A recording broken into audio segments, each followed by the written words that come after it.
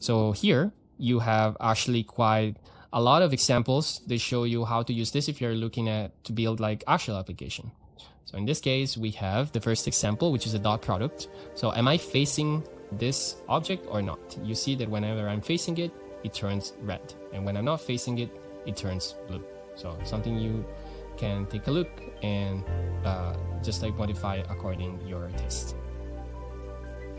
I think that there is a threshold in degrees and so on, meaning that if I'm looking probably outside, I think the rule of this one specifically is whenever I'm less than 5 degrees in the, I'm looking at this object, less than 5 degrees is turning into blue. Whenever it's more than those 5 degrees, it's gonna turn red. So this could be very helpful when you are disabling objects that are not in field of view and things like that. Then we have drag and drop. So this is a modified manipulation example.